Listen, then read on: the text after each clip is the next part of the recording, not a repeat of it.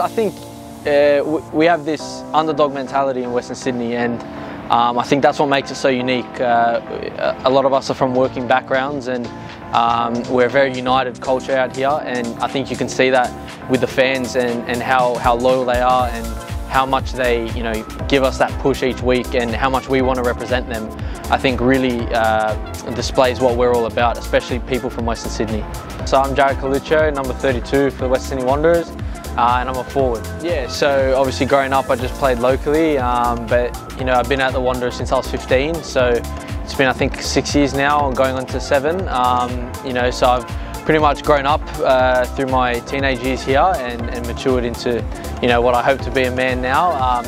So yeah, it's been really good, and I've enjoyed every minute of it. It's been going back and forth, but I'll say around 150 maybe for the club, even in the youth. I don't know. But yeah, it's been good, and like I said, every game, every time I've been able to wear the Wanderers jersey and represent Western Sydney, because it's obviously where I've grown up, so it's an absolute honour every single time. And I'm very grateful for the opportunity I've been given this year.